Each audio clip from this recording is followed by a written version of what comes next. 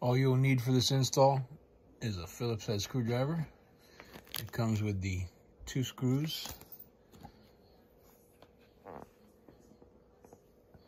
And this. All right, so this part goes in here. And you gotta just mess with it a little bit and see. Then this piece will go here, screwed into it through those 2 screw holes.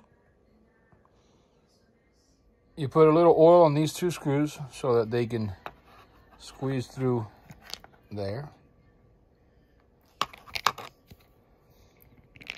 And then you just screw them in to that mounting plate on the inside. And there it is, installed. Looks good.